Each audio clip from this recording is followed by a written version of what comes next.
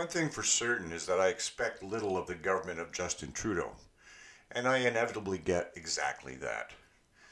You can almost bet money on the fact that he and his less than stellar ministers will usually do the wrong thing for exactly the wrong reasons.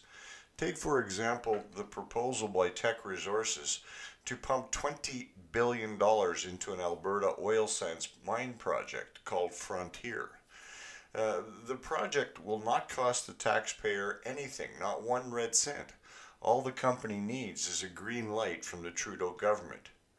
The project will inject some much needed investment into what has become a stagnant economy courtesy of other bad Liberal decisions. It will employ thousands of folks in a market that desperately needs it. But, no, apparently the Liberal caucus is divided over this particular application.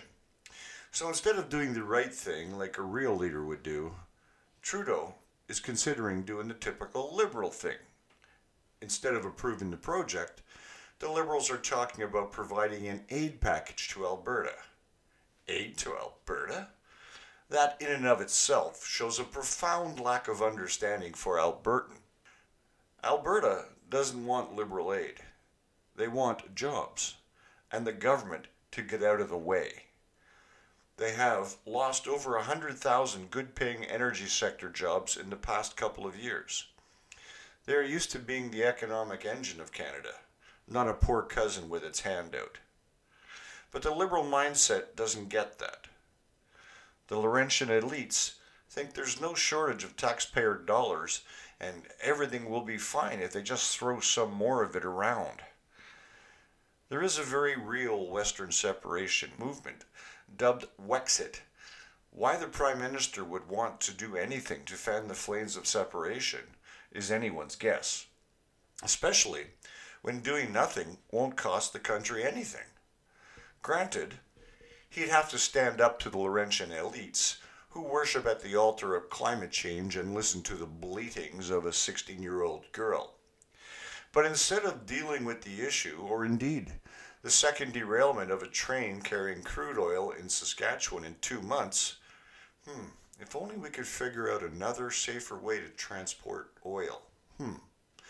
Anyway, the Prime Minister has decided to jet off at the taxpayers' expense to Addis Ababa in Ethiopia, where he has met with the Prime Minister and the President there. Why is a whole other question. The government officially says they are opening negotiations towards a new foreign investment protection agreement.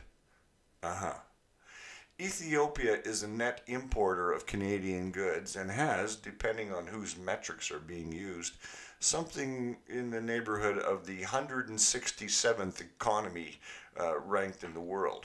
What the government won't say is that Trudeau is vying for one of the 2 rotating seats at the UN Security Council. Apparently Canada, who is competing with Ireland and Norway for the seat, needs the support of the Ethiopian government in the United Nations. So the Prime Minister is trying to figure out what that support is going to cost the Canadian taxpayer. It's ridiculous, of course, but this is the priority of this Liberal government. We can always rely on Trudeau to do the wrong thing. For True North, I'm Leo Knight.